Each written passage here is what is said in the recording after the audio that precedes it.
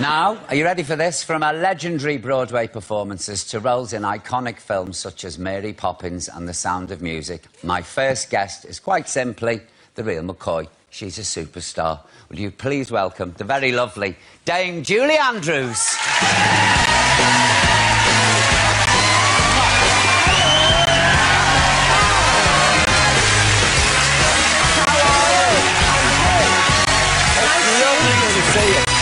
Lovely. Oh, thank you. Over here. Please sit down.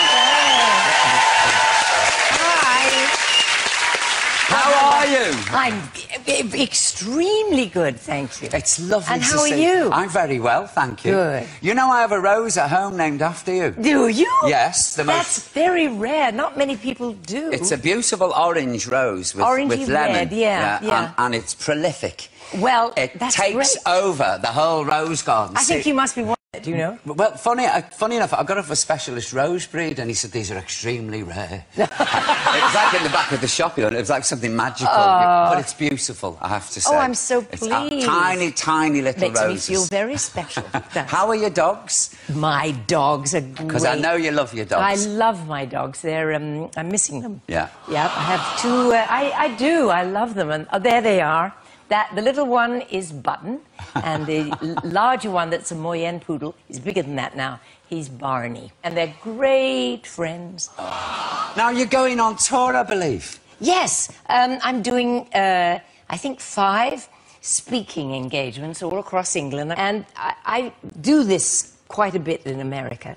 And they said, would I care to come over here and do it as well? And I said, I'd love to. I'd get to see my family and all of that. And it's a nice evening because it's really, everyone sort of comes to my house and we have a sort of, it's like a party in a way, and it's a lot of film footage and silly outtakes and stories and the things that I'm passionate about and things that I've done. And I think we go to Q&A, question and answer, in the second half. Well, I've read your autobiography. I read it a few years ago now, and you've got so many anecdotes. I mean, one night... Well, then, I won't use them all, but I'll use the better ones. I love the one where you nearly missed your first Royal Variety performance because you didn't open the telegram. Yes, it's absolutely true. I was 13 years old, and my mother would not allow me in those days to open my mail because occasionally a rather nasty gentleman would write something obscene and she didn't want me to read it.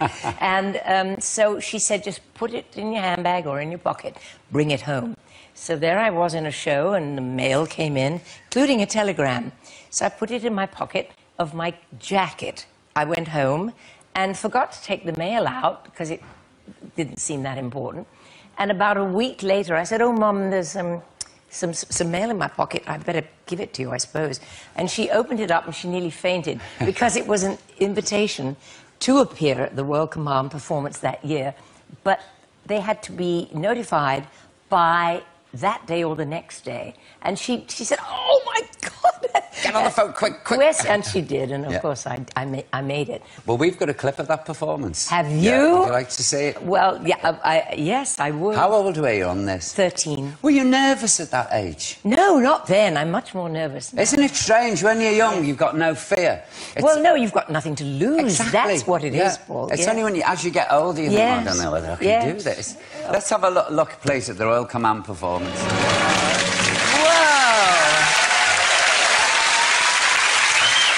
That was a thrill. I bet it was. And the king at that time was ill, and he died not too much after that, not too long after that. And so he wasn't there that night, but the Queen Mother was, and Princess Elizabeth, who is now the Queen, and I think Margaret was there, Princess Margaret.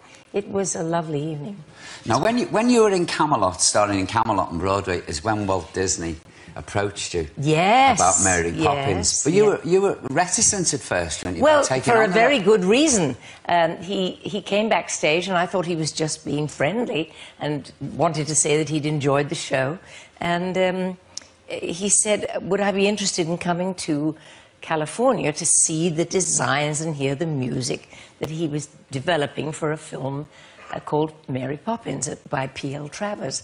And I said, oh, Mr. Disney, I would love it, but I have to tell you, I'm pregnant, and I was 3 months pregnant. And he said, Well, that's all right, we'll wait. That was jolly good of him, wasn't it? It was. Well, I didn't realise how long it takes in pre-production to get a film ready to film. And so, subsequently, I took my lovely baby, then she was 3 months old, and headed out to California. And he was lovely.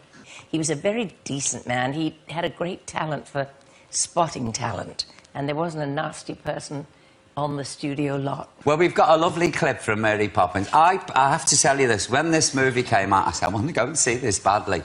And I persecuted my sister to take me. No. Please take me. No. And my sister was at the age then where she wasn't really into the cinema, you know, and she said, oh, no, I've got to sit in the place. She loved it. Oh, good. Well, I loved it. Yeah. Let's have a look at Mary Poppins in all her glory. I love that. Oh, seriously, you really are. Oh, honestly, good. you really are. Thank you. What was P.L. Travers as irascible as everybody said? Very irascible. She? Emma Thompson plays her so beautifully in the film Saving Mr. Banks. And, of course, Tom Hanks plays Disney so wonderfully. Because they're quite dark, the books, aren't they? When you they read are. them? And, yeah. of course, Disney did not make it as dark. No. It's interesting, isn't it? Yeah, very. Yeah. And she is pretty, Mary Poppins. When you look at the illustrations, she is pretty, yes, Mary she's Poppins. quite pretty, but she does have the... I do have the nose The little button nose. Yes. Will you be writing any more children's books? Oh, my gosh, yes. Because you've written how many? Over 20, you and your daughter? No, 29 so far with my daughter, and about 30-something with adding the ones that I've written on my own. Is that something you love doing? I love it, especially at this stage of my life where I'm not as busy as I used to be. And so, for us, we have a small production book publishing company, and as I said, series and little middle-grade novels and young adult novels that are out. Unfortunately, not many of them are here in England yet, but, you know, hopefully. But there will be some, I think we've sent for some, so I could sell some of them in the theatres if anybody's interested. Yeah, definitely. Oh, do you want me to do the stall for you at the back of the theatre? I'll sit there, I'll bully them. If you do that, you'd better come with me and come up on stage. I'll have Olga on the desk. Oh, yeah. That'll sell them. That'll do it. Listen, have a lovely tour. Really enjoy yourself on tour. Oh, thank you. In Liverpool. Oh, they love you in Liverpool. Will they? Oh, what, please? Will you explain to Dame Julie? They'll adore you. Birmingham, Liverpool. Yeah. And, Bournemouth and London. Bournemouth and London and Bournemouth. Yeah. I'm really looking forward to it. Ladies and gentlemen, please, let's hear it. The very lovely Dame Julie Andrews. Thank you.